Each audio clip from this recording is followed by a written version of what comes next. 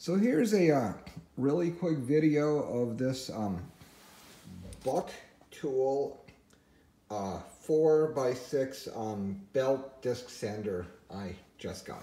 So this is like going to be mostly a really quick unboxing video. Well, I already unboxed it, so I cheated. So anyway, so I just got this guy and I literally just opened it in my kitchen and I'm taking a look at it. So I needed a sander, mostly for cleaning up tube and various things that I cut and other little sanding things. I thought about getting one of those Harbor Freight flat models, or I also looked at one of the slightly better ones, the ones with a cast base, and those just seemed, I went to Menards and I tried one of them out and they just seemed really chintzy and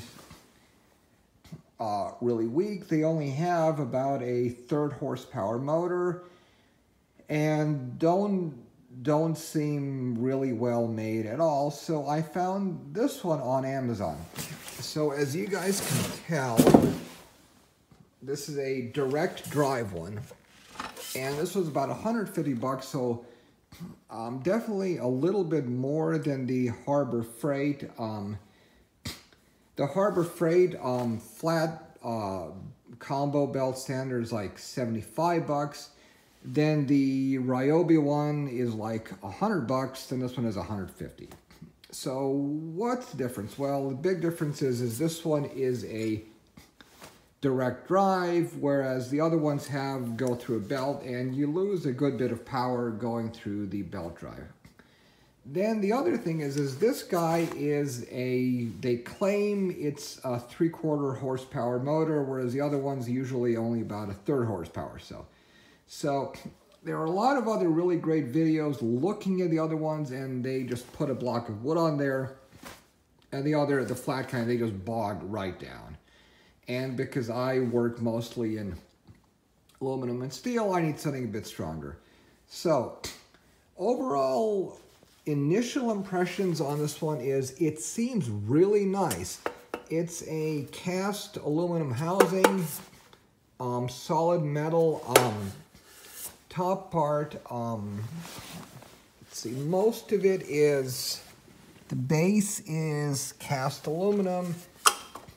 This guy, the arm thing, the upper part of it is stamped steel.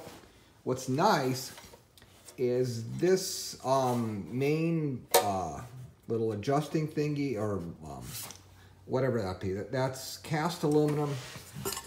The cable is cast aluminum. This whole housing thing there is cast.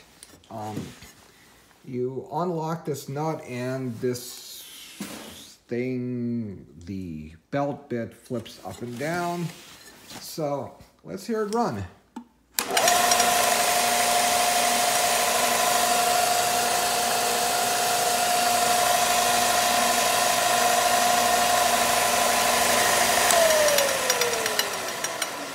So what impresses me about this one is a lot quieter than the horizontal flat belt-driven style. It's a lot quieter and it's smooth. I mean, this thing with basically no vibration at all.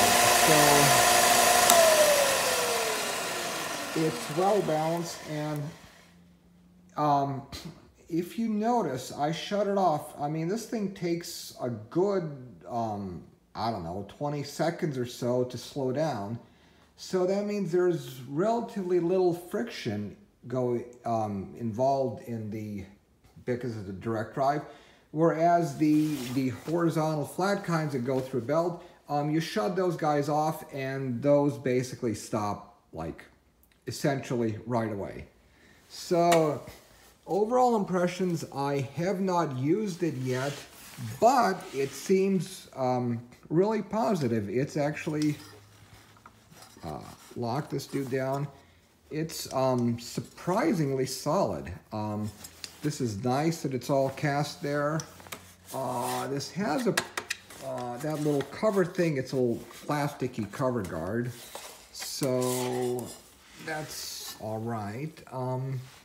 You loosen, there's an Allen screw there, you loosen this guy up and this thing flips up and down. This is also cast aluminum, this piece there. And then this table unscrews and you can screw it in here. I don't think I will be using the disc much for anything. Not really sure why you'd need the disc when you have the belt. I mean, unless maybe you want to run it slower, sitting in the middle.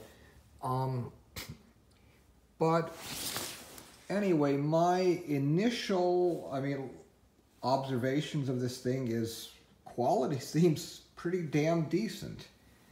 I would say if you're looking for a belt sander based on my initial 5-minute observations, this one, it's definitely the way to go.